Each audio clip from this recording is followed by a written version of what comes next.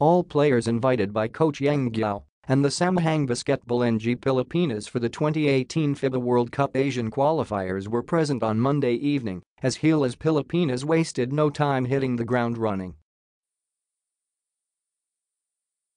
Miguel Beermen guards Alex Cabagnot and Marcio Lassiter, Magnolia Hotshots slotman Ian Sangalang, and Barangay Ginebra stars Scottie Thompson and Greg Slaughter suited up in the practice at the Meralco Gym.